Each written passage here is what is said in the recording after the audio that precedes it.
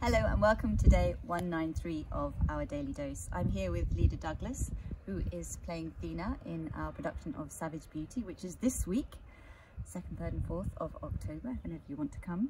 And today we're going to read from Ben Okri's The Magic Lamp, with paintings by Rosemary Clunie. And we're reading a short story called A Vanishing World. It is always there, round the turning. It is always there, round the turning of the trees. Round the turning of the trees, it is always there, just vanishing. There is blood in our eyes and rape in the scent of history. Women are bruised at night across the cities and are abducted in the dry north. Flowers are starved of pollen.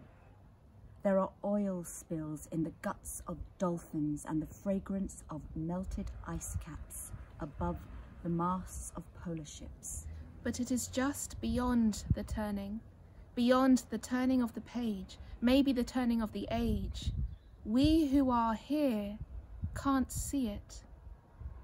Then there comes one riding a horse with a golden saddle. His eyes are blue from a long Atlantean journey. In his saddle pack, a host of stories like genies from lost temples and forgotten pyramids. He comes while our world is on its last page. Thanks for tuning in, and we'll see you again tomorrow. Bye.